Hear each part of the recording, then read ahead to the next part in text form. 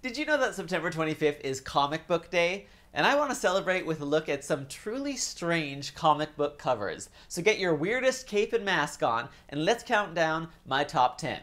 Because who doesn't have weird capes and masks lying around? Just me?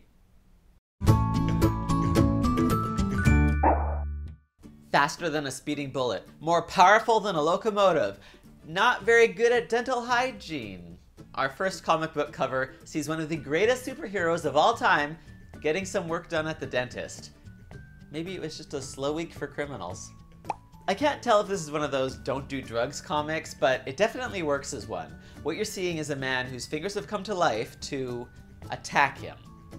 I mean, if this was a pornographic magazine, I'd probably be interested, but for a comic, hard pass.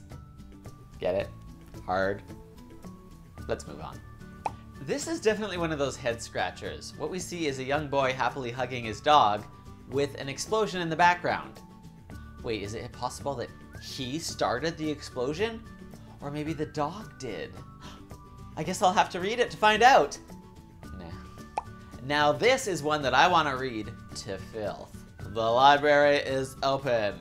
Here we see an alien recreating the iconic image of Marilyn Monroe standing over the storm drain. I don't know the context of this comic or what's going on, but I want to see her on RuPaul's Drag Race, hunty.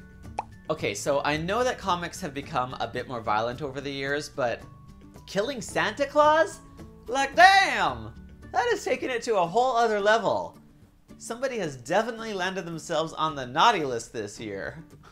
Spider-Man will generally do whatever he can to save people, but in this comic he can't save an elderly woman because he's gained too much weight. Who knew that Spider-Man's real weakness was just carbs all along? In this issue of Gay Comics, we see a man saying that he bets you can't blow hard enough, and then he gets splattered across the face with white frosting. I'm not sure what else to say about this one, so let's just leave it at that. Batman is one of the darkest and most serious superheroes out there, and also apparently a shrewd businessman who knows how to turn a profit. In this issue, he's auctioning off all of his crime-fighting things to the highest bidders to make a few bucks. Hey, Batmobile insurance does not pay for itself, okay? Here we see the beloved 80s icon, Alf, doing something with a seal, and telling it to hurry up already.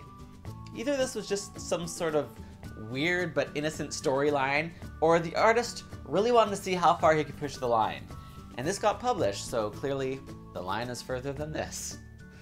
And finally we have this comic book cover. It's not so much that the imagery is weird, but more so just that the title is kind of bizarre. Cow Puncher.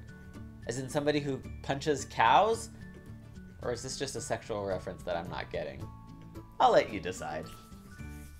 Thank you for watching the Sassy Scoop. I'm Josh Reimer, and I would love to hear your thoughts on any of the items in this top 10 list. Or if you have future top 10 list ideas, I'd like to know about that too. Everything can go in the comments down below. And otherwise, subscribe if you're new, because I'm putting up 3 videos a week right now. If you missed my last one, it is asking whether or not I am too old to be a YouTuber. There have been some interesting responses in the comments, so thank you so much for all your feedback, and I will have another sharing video on Sunday. Bye!